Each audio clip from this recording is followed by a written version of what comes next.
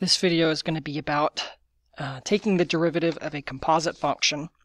Before we get to the calculus, though, we need to do some pre-cal review. Well, what is a composite function? Well, that's what the first page in the notes is hopefully going to help us remember. So let's jump into it. Yeah, you can pause, you can read. I'm not going to read it to you. Pause the video, read it if you want. But let's go into the example 5.9. If f of x equals x to the 100th, and g equals 3x cubed minus 4x squared plus 5, find the composites f of g, g of f, and f of f. Okay, so what this means, right? And another way you may see this, if you don't like the little fog notation, you could write f, and then inside the parentheses, you have your g of x. Or the second one would be g, and then the inside piece is f of x, and then here it would be f of x. So this one's the inside, it gets plugged in to that outer framework. So let's go for it. Let's go find, I guess it's not a, b, and c, but whatever. Let's do f of g, which is f g of x. So I'm going to take the g function and then plug it in where the variable is in your f framework. So that f function is taking something and then raising it to the 100th power. So there's your framework, and then you have to take this g function and plug it in.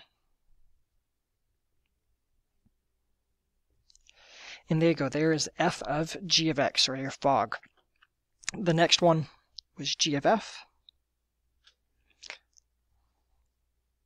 So I need to take the f function and plug it in to the g. Now the f, or the g framework, right, the outside piece, that's your framework, and then the inside one, that's what you plug in for the variables. So that's 3 something cubed minus 4 something squared plus 5. There's your framework for the g function, and then here I'd have to plug in the f into the spots where there was variables. So that's x to the 100th, x to the 100th. So then you could simplify this one. You have 3x to the 300 minus 4x to the 200 plus 5.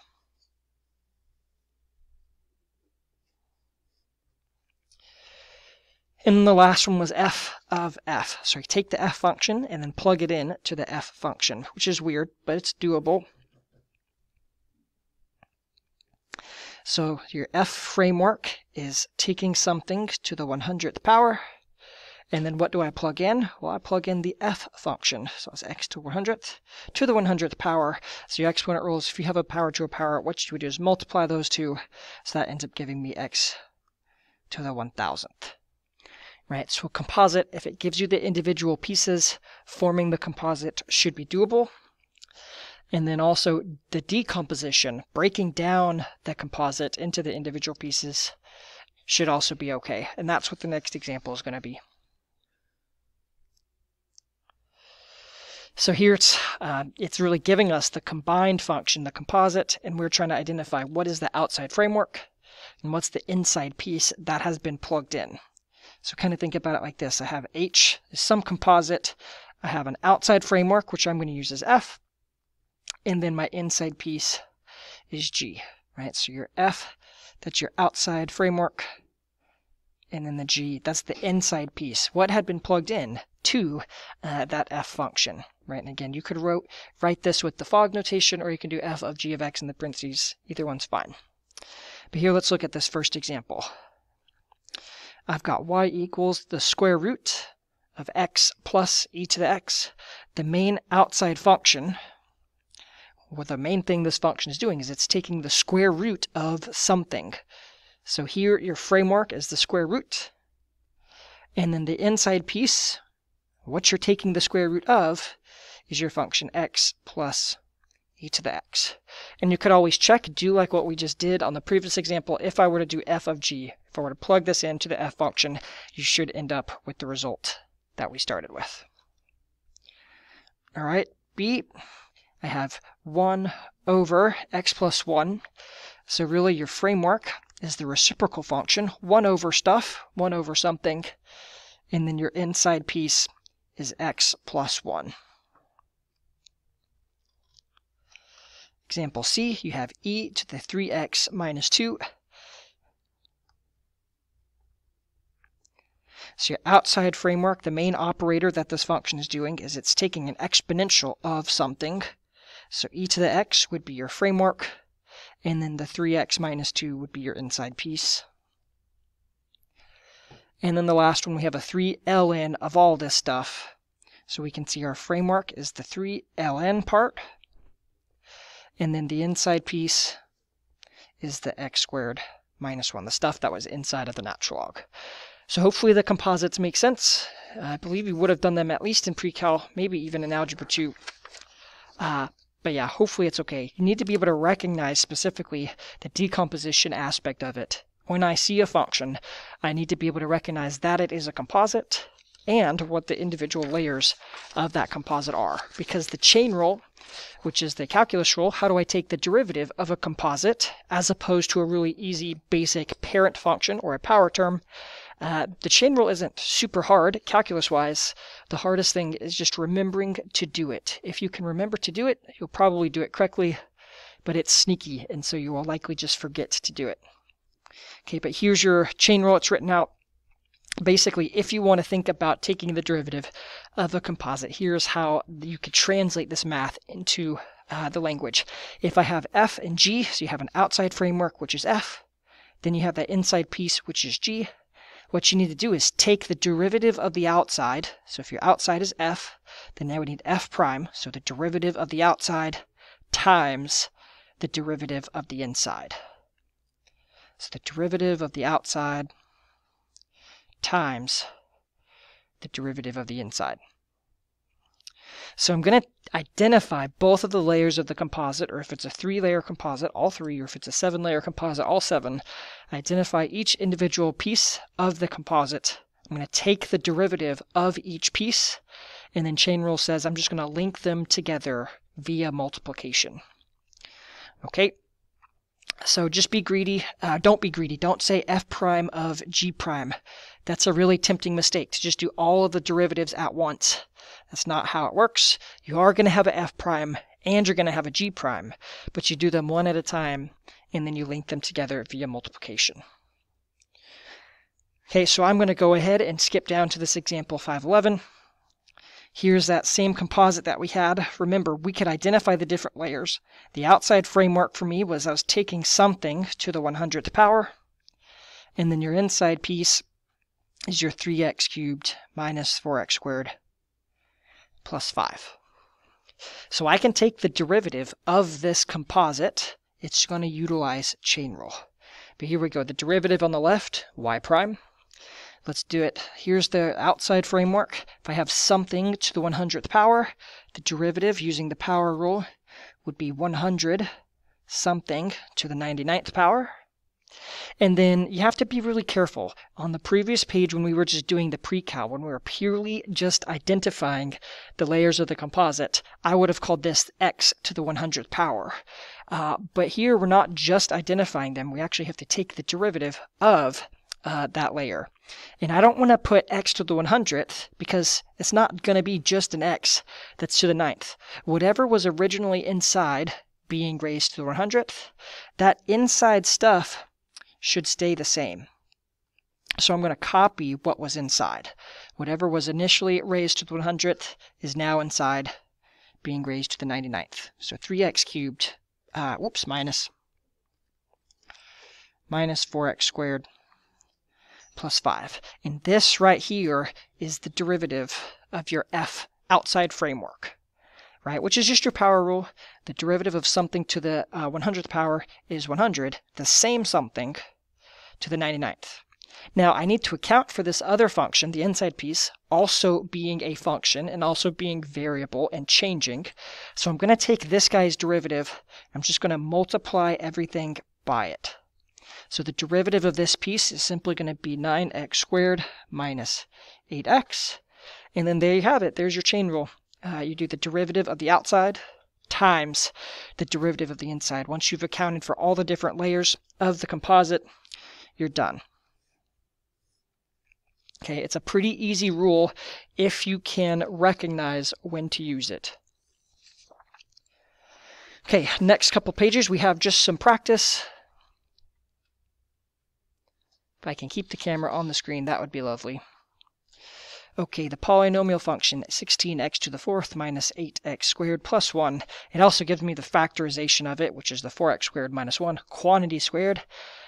You can be written as a composite, or you could take the derivative when it's expanded as a polynomial. We can use the chain rule either way. All right, so let's write it as the composite. Let's take the derivative while it's factored, right? Your outside framework is something to the second power, and then the inside piece is your 4x squared minus 1. Let's take the derivative while it's factored, a composite, and then we'll check it by taking the derivative when it was expanded, just as a polynomial. Okay, so here we go. If my original function is 4x squared minus 1, my outside framework is something squared. I don't like to put the u because you might just put a 2u. I just leave it as the something. I leave the parentheses open. There's your outside framework, and then your inside piece. I need to make sure I account for both of the two layers. And I'm just going to take the two derivatives and multiply them together. But here we go. The derivative of something squared is 2 times something. And then whatever was inside, whatever was originally getting squared, that same something is still inside the parentheses. So that's 4x squared minus 1, and then that layer is accounted for. And then as you're copying what that inside piece is, you have to think to yourself, is the derivative of this inside piece 1? If the answer is yes, you don't really have to do chain rule because multiplying by 1 doesn't change the value of your expression. But if the derivative of this inside piece is something other than 1, you need to do chain rule, which is simply multiply by the derivative of that inside piece. And you could simplify this a little bit. You have the 16x and the 4x squared minus 1. So there you go. If I take the derivative while it's factored, I'm going to get the factored version of the derivative. And we could expand this. If I took the 16x and I multiplied it out to the 4x squared and to the 1, let's see, you'd have 64x cubed minus a 16x. Let's actually check this by going back to this original function. And then let's take the derivative while it is expanded. Let's see. Here's your first term, 16x to the fourth. If that 4 multiplies to the front and then decreases by 1, the derivative of that first term, look at that. It's going to match. The derivative of negative 8x squared, that 2 multiplies to the front, look at that, it's going to match, and then the 1 goes away. So I can either take the derivative while it's factored, which gives you the factored version of the derivative, and then I could expand it, or I could have just taken the derivative of the expanded. Either way, it should give you an equivalent answer. Whether you take the derivative when it's expanded, or if it's factored, you should get the mathematically equivalent answer either way. Okay, next couple, we're just going to practice by doing these derivatives. Again, the trickiest thing is identifying the different layers of the composite, and then the chain rule in practice isn't super hard. Here, the outside framework is cosine of stuff, and then the inside piece is your 2x. Let's do this derivative then, y prime. The derivative of cosine is negative sine. And then I know, hey, the derivative of that 2x, that's just 2, but you don't put a 2 inside of there. Whatever was inside of the cosine is still inside of the trig, so that's a 2x. And so there I've accounted for the inside, or the outside framework. Then I need to do chain rule. The derivative of this piece is 2, which typically I'm just going to write it out on the front. So your derivative of cosine 2x would be negative 2 sine 2x. Okay, part B, I have the square root of stuff. So your outside framework is the square root, and then the 3x squared plus 5x. And then here I go, take the derivative. If I have a square root, using your power rule, let me kind of do this up at the top. If you have a square root, that's just something to the 1/2. Which when you take the derivative is 1/2 something to the negative 1/2, which is 1 over 2 square roots.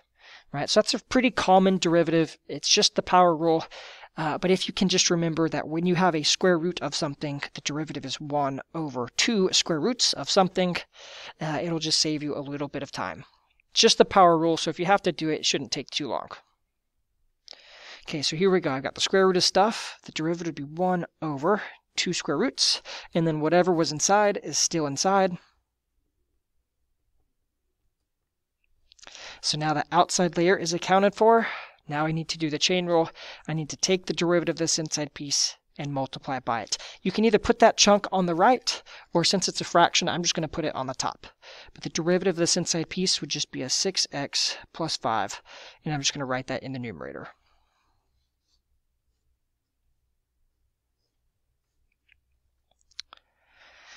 Okay, part C, your framework is your ln function, and then the inside piece is 1 minus 3x. We learned this not too long ago. The derivative of your natural log is 1 over stuff. So here you have 1 over, and then whatever was inside of the log goes to the denominator. And then I would need to do chain rule. And that chain rule derivative, again, you can either write times and then write that chain rule derivative on the right, or if you need to, you can just put it on the top. So I've accounted for the outside framework. The derivative of ln of stuff is 1 over stuff. You can either put the chain rule on the right, or more commonly, you're just going to see it written on the top, just like what I did on the previous example. Now the derivative of this inside piece, derivative of 1 is 0, but then the derivative of negative 3x, don't forget the negative, would be negative 3. And then we got the last one. Oops, not B, it's D. Ooh, here we go. What we'd want to do is rewrite this.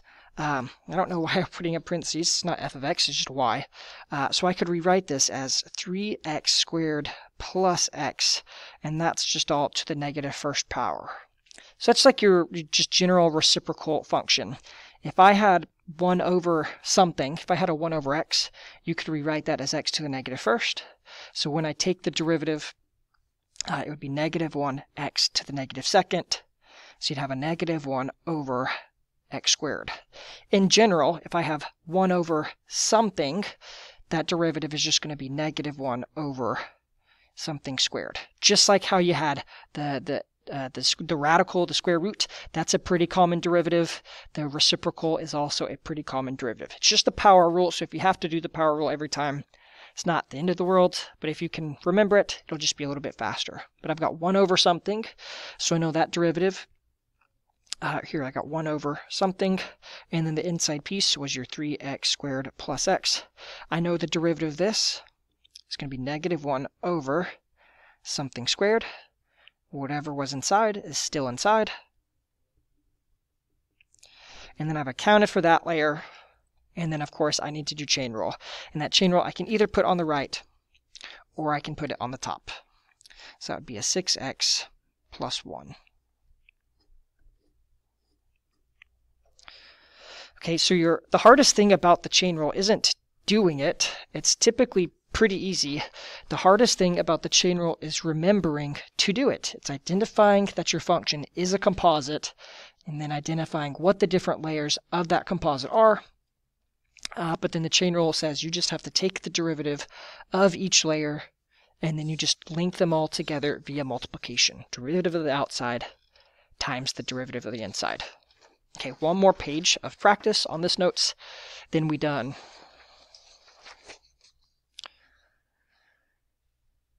Okay, here we go. Find the derivative of this function by, we'll do it 2 different ways. We'll expand it, and then we can take the derivative of that polynomial term by term, and then we'll do the chain rule. We'll take the derivative while it's factored, and we know it's going to give us equivalent answers.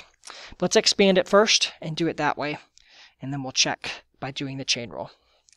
Right, so let's see. If I were to expand this, your binomial expansion, the 2x starts with all 3 of the exponents. That starts with nothing. Then your next one, you're going to have a 2x squared, and then your 3 to the first power. And then you're going to have the 2x to the first power, 3 squared. And then the last term is going to have just your 3 to the third power. And remember, coefficients, so it'd be 1, 2, 3, 4. You could get them either from your formula for your combination, or you can get them from Pascal. And it's 1, 3, 3, 1 is that second row, or the third row, the row with the 3 in the second number. And then let's keep working on it. So that's going to be 8x cubed. Plus, let's see, that's 9. 9 times 4 would be 36. And then that's going to be a 27 times 2, so that's a 54. And then 3 to the third power is just 27. So I haven't done any calculus. I've still got the original function. I've just expanded it. So I know I have the polynomial. And the derivative of the polynomial should be very easy, right? It's just the power rule. So here I've got 24x squared plus 72x plus 54. Okay, so expanding it took some algebra initiative, some algebra work on our part, but that algebra made the calculus easier. But you didn't need to do that, right? If you can just do chain rule, you can take the derivative while it's factored. Here I've got something to the third power, and then the inside piece is 2x plus 3. I know how to take the derivative of something to the third power. It's just 3 something squared. And then whatever was inside is still inside. So this is a 2x plus 3. Then that outside layer is now done. And then I just account for the inside piece by multiplying by its derivative. So I can get that this derivative is 6 2x plus 3 squared, right? So there's the factored version of the derivative. Let's multiply it out. So I'd have 6. Let's see, you have a 4x squared plus 3 times 2 is 6, double it, so that's 12x plus 9. Distribute the 6, 24x squared plus 6 times 12 would be 72. 6 times 9 is 54. And look at this. That matches just like we knew it would. So if you really wanted to, sometimes you can avoid the chain rule. I don't really think that's necessary because taking the derivative, I think it's just easier, right? Take the derivative while it's factored, then you get the factored version of the derivative. Chain rule is not super scary. If you want to do the algebra, sometimes you may be able to multiply it out, and then once you have it multiplied out, you could take the derivative, and then you'll end up with an equivalent expression. But I don't think chain rule is something that you guys have to super stress about. So there you go. You can do it either way. Okay, last 4.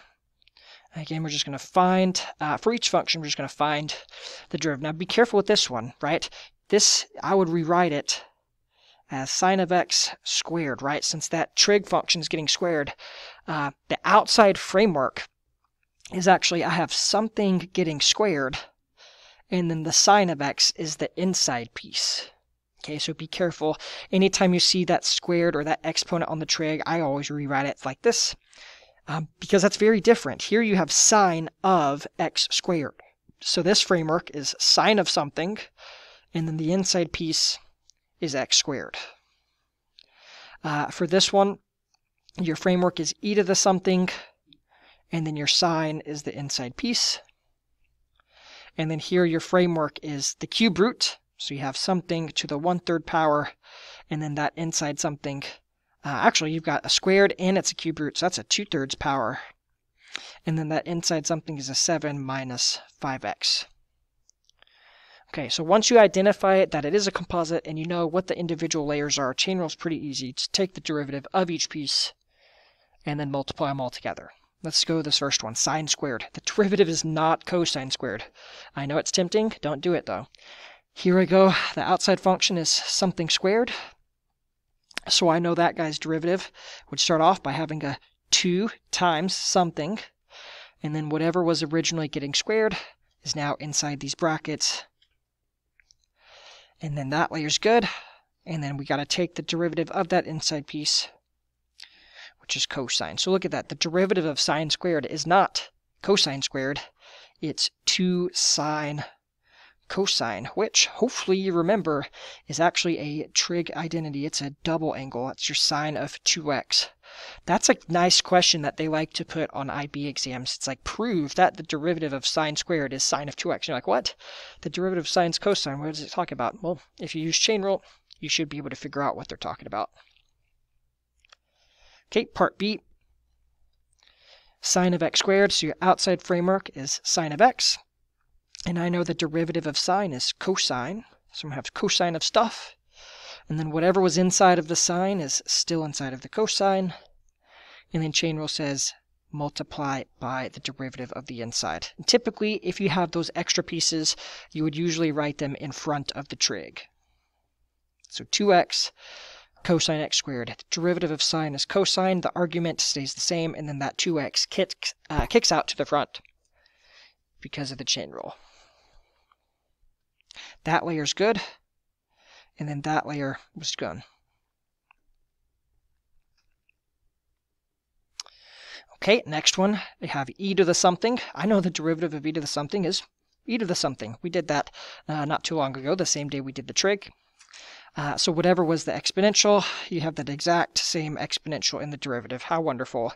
But then you need to account for what that inside something was by multiplying by its derivative. So here you could write it as cosine x times e to the sine of x. Typically, you would write that extra stuff in front of the exponential.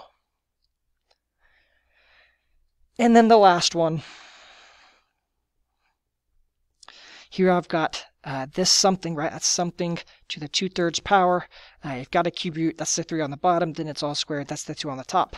And I know the derivative of something to the 2/3 power would be 2/3 something to the negative 1/3. And then whatever was inside is still going to be inside. So I have 7 minus 5x. That's good. Now I have to account for that inside piece. The derivative of 7 minus 5x is just negative 5. And then if you wanted to, you could rewrite it. You've got a negative 5 and a 2 on the top. So negative 10 over, you got a 3. And then you have this cube root on the bottom. I'm not going to put the cube root because I think those radicals are just hideous. I'm just going to leave it as a 1/3 power. Okay, but there you have it. Chain rule. It's tricky, not because it's hard, but because it's hard to recognize, right? If you can remember to do it, you will probably do it correctly. But almost all of you, actually, all of you will miss points this year because of the chain rule. So just try to be on your toes.